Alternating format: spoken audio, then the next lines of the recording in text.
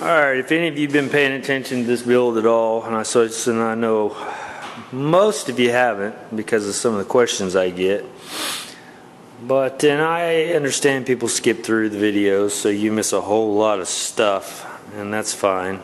You do what you want to do. It's your world. But if you've been watching these videos and following, you know I've got to put this cross brace in there. That's a DSE cross brace for a Quadralink suspension system, which I've got the rear end over there. I've got all the goodies and all that. That's a bad mother. Yeah, we know what the next word comes up is. I'm going to say. I said it yesterday though, didn't I? So I try to make it somewhat user friendly. I know, like they always say, you can't make everybody happy, but you can piss everyone off. That is the freaking truth. You can definitely piss everyone off. And so, back to where I was headed. So while I got this set up here, I thought, you know what, I'll just go ahead and draw out my dimensions for this box. And it's kind of tricky because the way it slopes down at an angle. So I got to looking at the instructions, and they're not all that clear on that. They give you this little diagram right here, and they say to go from this little crease back here, and it says 34¼ inches up, and then you make your scribe line from this little. Okay, I can't even really tell what that is. I mean, I'm kind of like, okay, where is that? Well, I figured it out. It's this area right here. So if any of you guys are confused about that, this is what you do. Take your straight edge, you set it right into that little deal right there, and you run it right up to 34¼ Then you scribe your little line. Same thing on that side. Run it straight up, scribe your little line. Now here's where it gets a little tricky, because I was like, alright, so the box is 6 inches wide, so I have to come back 6 inches wide. Well, this is at an angle, so if you go 6 inches down, that's not 6 inches wide if you understand the way the geometry works, which I really don't, but I figured it out that, hey, this doesn't really look right. So here's what's going on. What they tell you to do is this. I'm gonna take my look. This little dude right here is amazing. This thing bends all different ways, and almost you can. It's awesome. If you don't have one, you know how I would say, get one. So anyway, so you come from this edge, and I thought, all right. So, and of course I'm not looking at the directions, but it doesn't really tell you in there, at least that I saw. So I take my little straight edge here and I go, okay, let's just go from that scribed line 6 inches down. Well, it comes to this line right here. Well, now I throw the box up there and I'm like, no, that box comes way out here. That ain't gonna work. Well, duh, the angle of the thing. Well, what it tells you in the video, if you watch the video, basically scribe your line all the way up here and then take it on your frame rail edge here and run it from that line that you got there and run it back 6 inches. So 6 inches right here is right here. Well, I took my laser and I set it up, well, run it down through here, made my scribe line, so it's going to be somewhere in here. So what I'll probably end up doing is cutting back just a little bit in here and grinding it to fit. That way I don't overcut it, because you can't put metal back. So I'm pretty sure that's going to work perfect. I'm going to set this up and get it right where it needs to be. I'm jumping a little bit ahead right here. I'm just getting these lines scribed out. That way it's kind of a done deal. While I got it sitting here like this, I am going to go ahead and weld all this down together permanently and all that before I start cutting all that out. That way everything's rigid and where it's supposed to stay and all that. And that way also I'll probably end up cutting these completely out, so where that box actually sits on the frame, because I'm going to weld it to the frame. I'm not just going to weld it to this flimsy ass 20 gauge piece of steel. I mean, what purpose would that? That's a heavy duty 1/8 inch thick plate steel cross brace. It's super strong. It's going to help support all this. and just putting it to this. So just think about stuff like that when you're doing your thing. If you're doing this, because they're going to probably have you weld it to that. I don't know that for sure, but anyway, I'll cut this stuff out. It'll go straight down to this, and it will weld solid to this.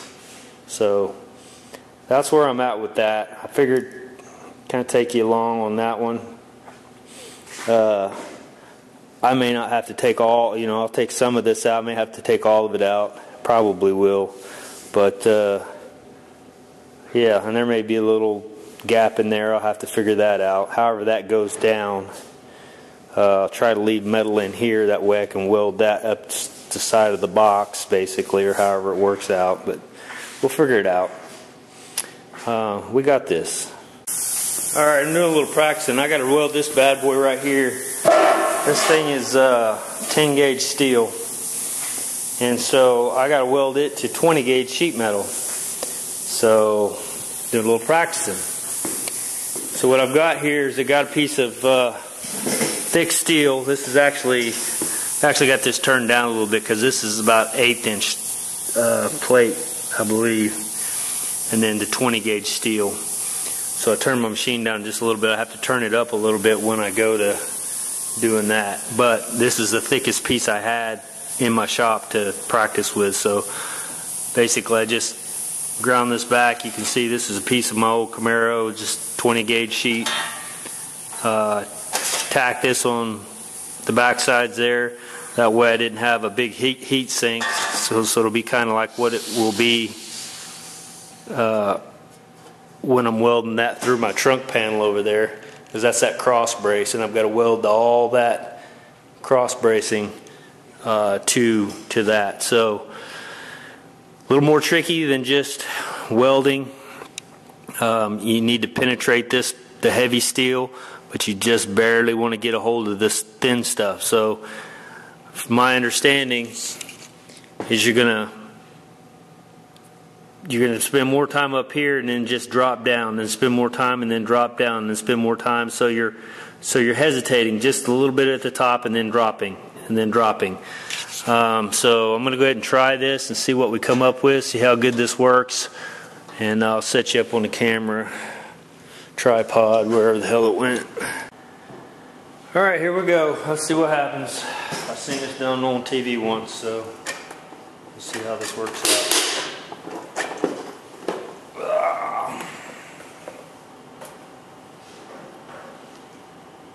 Wire needs to be clipped. I'm going to start off with a little series of tacks just to get this thing to hold itself. And whatever I do with my glove, people call, I end up getting sidetracked and I carry stuff off. There it is. So, alright. I'm going to do a little tack down.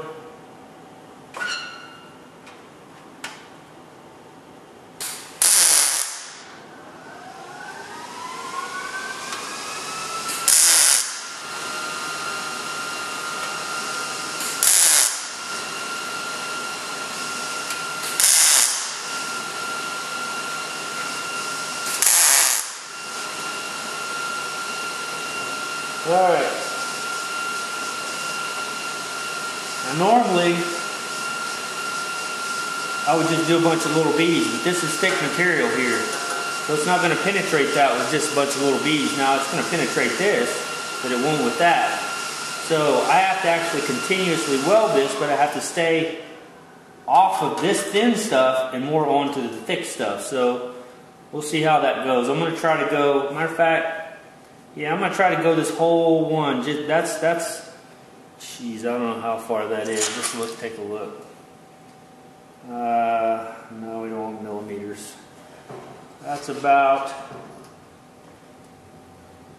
2 inches and almost 2.5 inches long. So it's pretty good. Way more than you'd want to do normally. Normally you want to go about an inch, inch and a half-ish or somewhere in that area. So we'll go ahead and give this a shot, see if I blow a hole through this or what happens. But I got to get good at this because I got to do my other thing. So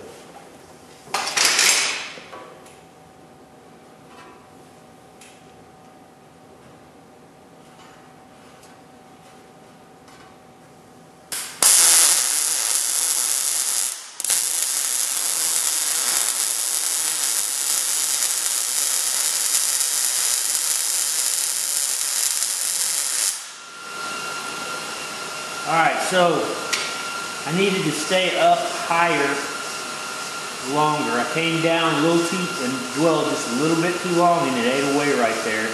So no big deal. Like I said, I'm kind of figuring this out, and I can fill that back in, no problem. But so maybe also I might not want to go quite as, maybe put a tack in between that 2.5 inches, about right in here, and then maybe go that shorter distance at continuous and see what happens. Now that's still going to be pretty hot, so I'll jump over here, and I think I'm going to try to stay up higher up here a little bit longer and then come down, because like I said, I was doing real good until all of a sudden I just dwelled a little too long there. So we'll see what happens over here. See if I can't keep it up top a little better.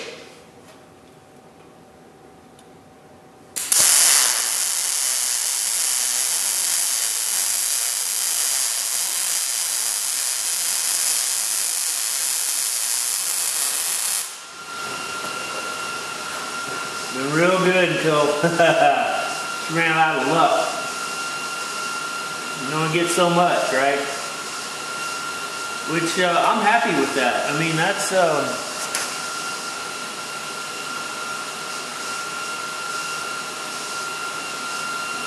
good. That's almost 2 inches. That's almost 2 inches. So if I was to do that and then jump over somewhere else and do it kind of like what we normally do, I think I'll be just fine. This is super. This is 20 gauge steel, guys. So, and that's what I say, 11 gauge or 1/8 inch thick or something like that. So not too bad. We'll keep going here.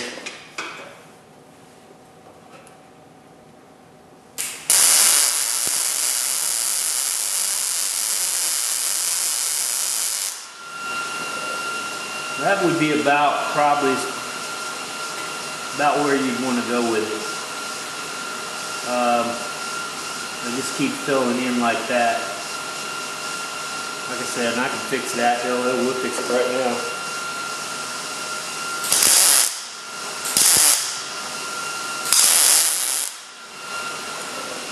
Dundee.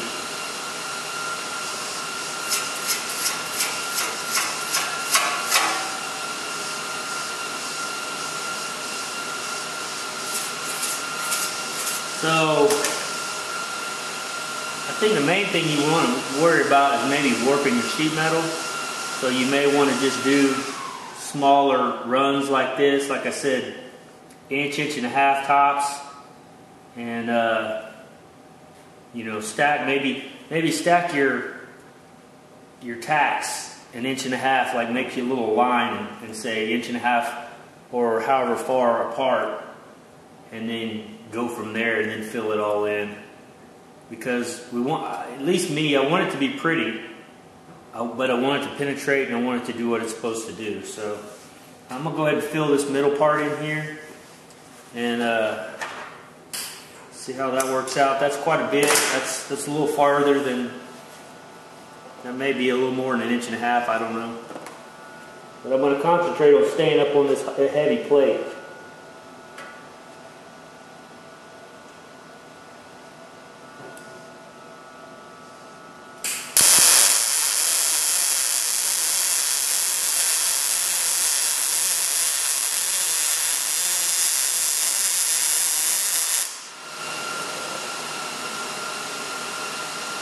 Boom. Just like that.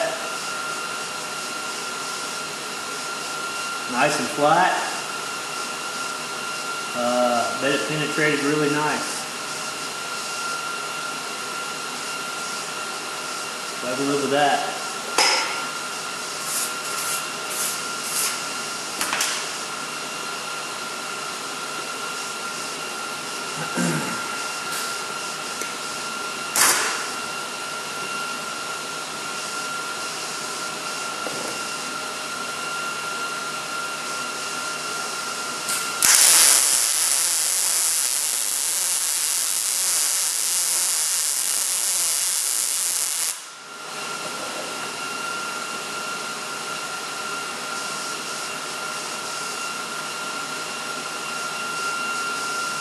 Same with this.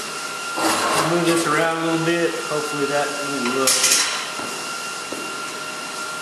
Yeah, so if it's showing, I got a pretty good hole here.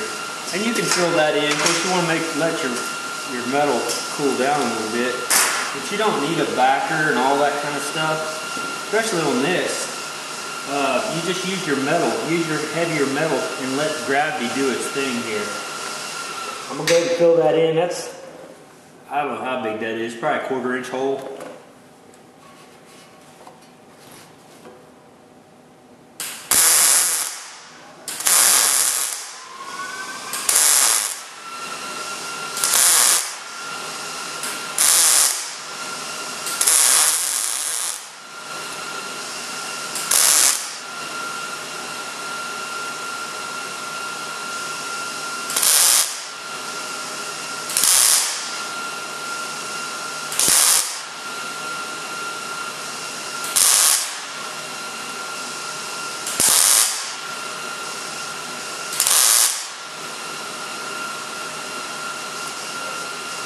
There you go. Could have done that a little better, kind of screwed that up, but we filled it in and it's all good. And again, I'm just practicing here, trying to get this to where I can, do it well enough that I'm happy doing it on my final project over here. And so yeah, I got this tacked to that. I don't think, yeah, it is tacked to that one too. Let me break these tacks loose and see what we got.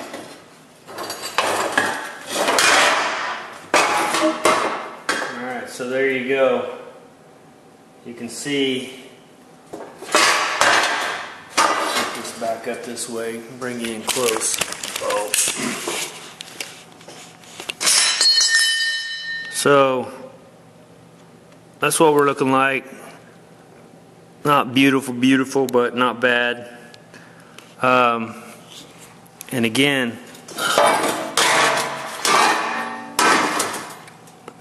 that's some thick ass metal in it, and you can see it's penetrating through. So I spent enough time dwelling to actually have it come through. And then you can see on the sheet metal how it's coming through. And man, you can tell right there I was getting hot. It was starting to want to bubble through completely. But yeah, I'll keep working with that and we'll see how good we can get with it. Like I said, I ain't stacking no dimes, but this is MIG, not TIG, so I don't have a TIG welder. Started burning away at some of my paint. That's what was stinking. So yeah, that's where I filled that hole in. See that big old dumb looking thing there? But it filled it in. I just have to grind that down and it'd be fine. Alright, well, that's it for now. I'm going to the house.